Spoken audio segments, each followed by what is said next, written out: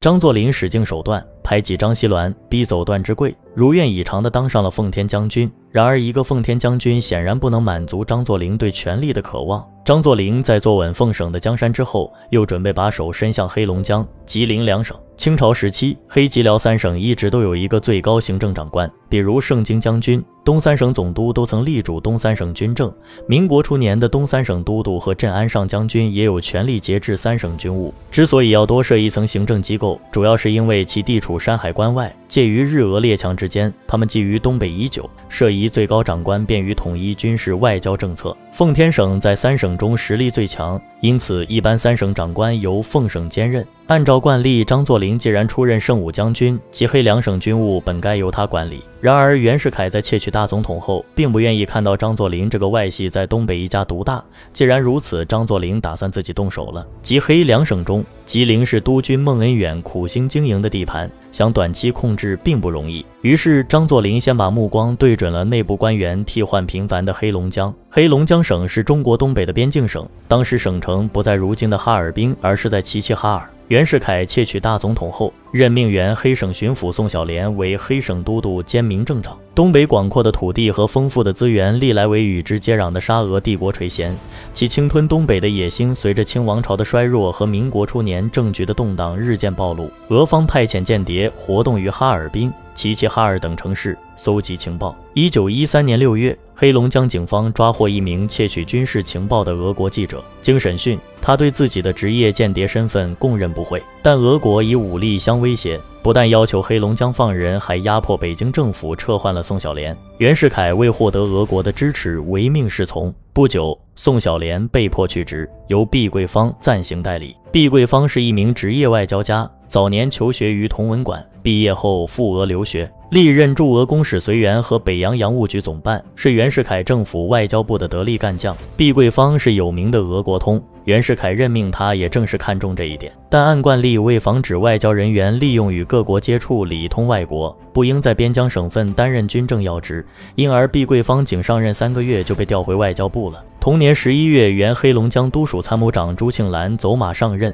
成了黑龙江护军使兼民政长。朱庆澜是浙江绍兴人，清末曾在奉天等地做过知县，他也是拥护袁世凯登第的官员之一。朱庆澜办事向来吹毛求疵，对部下很严厉。他曾亲自在街上检查军士的风纪，领扣少扣一个，或冬季戴护耳军帽，或穿棉大衣，必招致他的一顿呵斥。加之朱庆澜喜欢任人唯亲，中下级官员人人自危，怨气很大，一下引起了士兵哗变。幸亏时任陆军第1师师长的许兰州及时解围，才未激起事端。有趣的是，许兰州早年还做过张作霖的部下，在黑龙江手握重兵的他，被人称为黑龙江的张作霖，他也早就觊觎黑龙江将军的位置了，想要取代朱庆澜。不多时，许兰州便精心策划下，让人上京状告朱庆澜的部下潘桂亭贪污公款，并与朱瓜分。对朱庆澜不满的士兵们也纷纷呼吁他下台。朱庆澜百口莫辩，气恼辞职了。然而令许兰州万没想到的是，朱庆澜走后，北洋政府又把毕桂芳调回了黑龙江。1916年6月6日，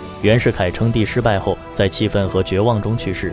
23日，黎元洪继任总统，各省军政长官名称统一，毕桂芳任黑省省长兼督军。许兰州对此很嫉妒，但他还不敢明目张胆地与毕桂芳作对，只好暗中勾心斗角。毕桂芳本身是文职官员，手下无一兵一卒可以调度，行政上越来越受到许兰州与掣肘。忍无可忍之下，毕桂芳与许兰州发生冲突，许兰州以此为借口，用武力逼迫毕桂芳去职。毕桂芳无奈通电下野，许兰州未等中央任命，便迫不及待自任督军，还大封群臣。结果师长一职原本需给出力最多的旅长巴音额，事成之后他却出尔反尔，任命心腹任国栋为师长，一下激起了兵变。许兰州的手段还是不如张作霖。就在不久之前，奉天的张作霖和冯麟阁也因为权力分配不均，几乎酿成两军对垒的局面。原来他们在联手赶走段芝贵之后，张作霖被任命为督军，而冯麟阁不过是个帮办。冯麟阁当年在绿林道上混的时候，还是他提携的张作霖，一转眼倒成了他的顶头上司。冯麟阁与张作霖明争暗斗，矛盾日趋激化，即将兵戎相见，但最终张作霖以高明的政治手腕赢得胜利。此时张作霖见黑龙江有机可乘，遂派孙烈臣假意为调解人，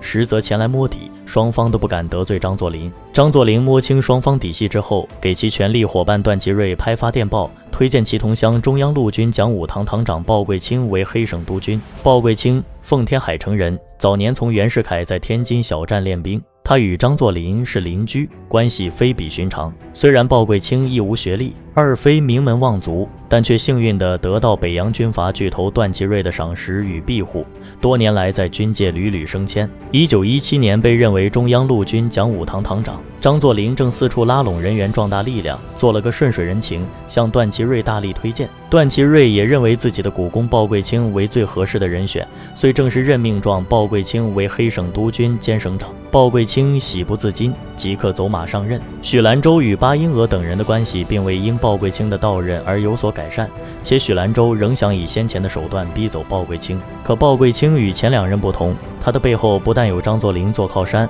还有中央段祺瑞的支持，因此许兰州尽管暗中使用排挤手段，但不敢公开为所欲为。反过来，许的存在对鲍贵卿是个极大的威胁，必须解除隐患。经过鲍贵卿与张作霖和中央政府的多次协商，威逼利诱之下，许兰州被任命为将军府参军，调往奉天。许兰州到奉天，张作霖亲自迎接安抚，令许兰州服帖。许兰州失掉根据地，在无力反抗，成为变相的俘虏。之前与许兰州对峙的巴音娥，在张作霖派驻的29师武力的虎视之下，不得不乖乖地交出兵权，黑省骚乱平定。张作霖既出力使鲍贵卿的地位得到巩固，又有同乡之意这个纽带，鲍贵卿成为张作霖的傀儡。张作霖间接将黑龙江划归自己的势力范围中，为其进一步统一东三省奠定基础。张作霖搞定黑龙江后，又对吉林省的权力动起了心思。然而他深知想拔掉吉林督军孟恩远这颗钉子是不会轻易得手的。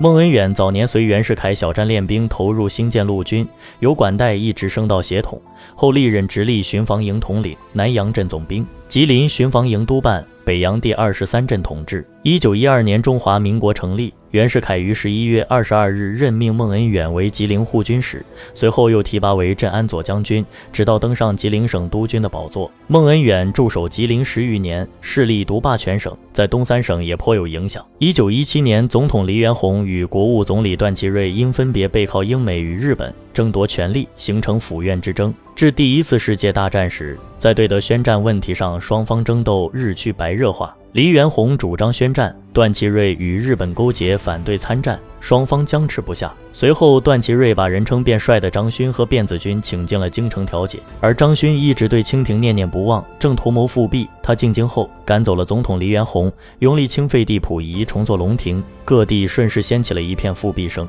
在吉林的孟恩远也推波助澜，挂起了黄龙旗。谁知全国各地群起反对，拥护共和。孟恩远见风声日紧，忙扯帆换旗，但终究还是慢了半拍。孟恩远使出浑身解数推脱责任，才保住了督军职位。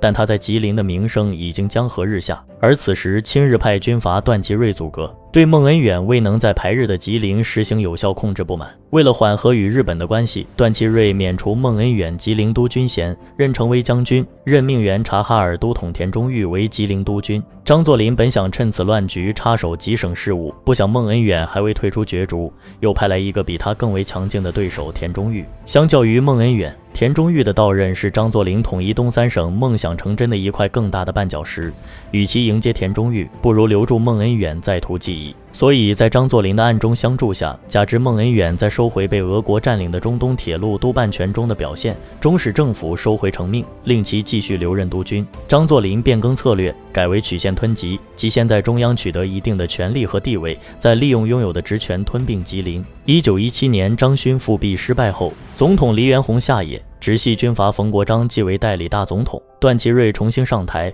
独揽北洋政府军政大权，拒绝恢复临时约法和召开国会。8月，孙中山在广州建立护法军政府，自任海陆军大元帅，兴兵讨伐段祺瑞。面对南方军的压力，北洋政府内部以冯国璋为首的直系和以段祺瑞为首的皖系发生分歧。冯国璋主和，段祺瑞主战。冯国璋企图与南方妥协，乘机从段祺瑞手中收回一些权力，双方互不相让。段祺瑞的心腹总参谋徐树铮建议引奉系入京，借奉压职。徐树铮原与张作霖有旧交，先前张作霖和冯麟阁因权力分配部军对峙疆场，徐树铮说服段祺瑞支持张作霖而压制冯麟阁，令张作霖在角逐中占据上风。张作霖因此对徐树铮感恩戴德。这一次，徐树铮还用副总统为诱饵，使张作霖迅速倒向段祺瑞，主战派在天平上占尽优势。冯国璋鉴于主战督军的压力，不得不发布讨伐令，内战不可避免地爆发了。原本张作霖挥军入关，不过想借南征名义捞取更多的武器和军费，无意直接在战场上交火。但他犯了糊涂，为徐树铮的如簧巧舌所惑，竟任命他为奉军副司令。徐树铮一到前线就飞扬跋扈，奉军将领不堪忍受，也不愿听他指挥。张作霖幡然醒悟，被徐利用了。为了限制徐树铮的专权，张作霖接受孙烈臣等人的建议，由3个师长分别统帅奉军，架空徐树铮。他还制造口实，极力强调中俄边界情况危急，并向政府漫天索要军费。同时，他还得知徐树铮两边押宝，把副总统的职位也许诺了直系军阀曹锟。曹锟有中央的直系做后盾，张作霖自然无力抗衡，借口撤兵了。北京方面为抚慰张作霖让出副总统的不平和中俄边境加强防御的需要，任命张作霖为东3省巡阅使。在吉林的孟恩远并未因张作霖拥有这一头衔自动交权，北京政府免了孟恩远的职务，将鲍贵卿调驻吉林，黑省督军授予奉系孙烈臣。孟恩远、高士斌等人调兵遣将，打算强硬抵抗。就在双方排兵布阵的时候，高士斌与日军发生冲突，日方也调动军队对高士斌部武力威胁。在内外夹攻之下，孟恩远被迫打电话给张作霖，表示愿意交出吉林的政权。就这样，名噪一时的吉林督军孟恩远最终离开了苦心经营的根据地，远赴天津。